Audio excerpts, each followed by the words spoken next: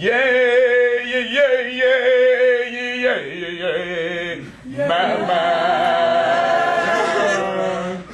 Yay, math, yay, math, yay, math, yay, math, yay, math, yay, math, yay, math, yay, math,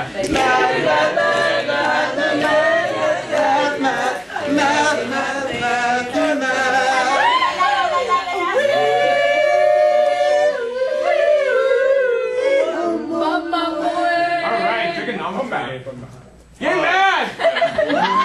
We're actually gonna, wow, look at the pretty board. Woo! It's the season finale. See you next time.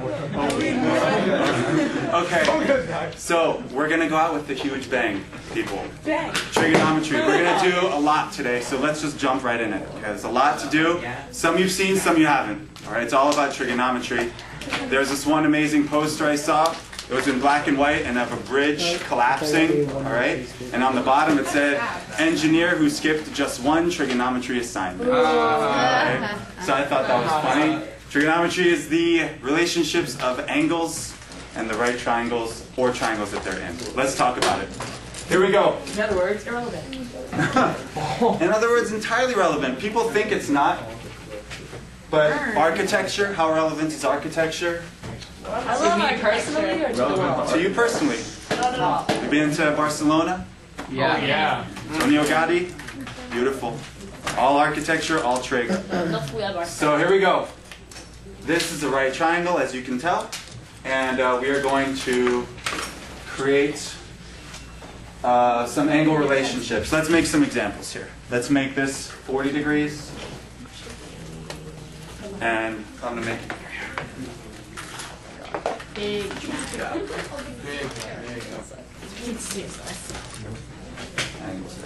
40, and we'll make this 12x,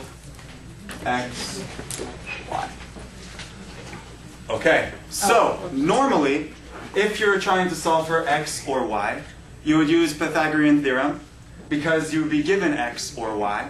Right? Is this a right triangle? This is a right triangle. Thank you, I did erase that. So, if you're given x, for example, you can solve for y using Pythagorean theorem and the other way around. So now we're going to use trigonometry because we don't have enough sides. So, yeah, we've heard SOHCAHTOA a couple times. Let's define it. SOHCAHTOA, it sounds kind of Native American. Here's how it goes. S-O-H-C-A-H-T-O-A.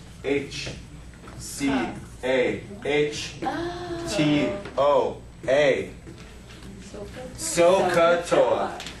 Okay, here it goes. Real quick. Someone volunteer. S. Side. Sine.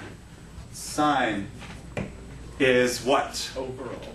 No, what is it? Opposite over adjacent. Opposite. Opposite, sorry. Over. Opposite in hypothesis. Hypothesis. No. Close. Yeah. Opposite over hypotenuse. So it would be like this. Sine equals opposite over hypotenuse. Sine of an angle, you can say. Sine of an angle. So the angles that we're going to be using and is classically used within trigonometry is this symbol here. It's called theta. Theta. So that's the angle. Sine of an angle is opposite over hypotenuse. Cosine, C. Cosine of any angle equals what? Adjacent. Adjacent side. We'll talk about what that means.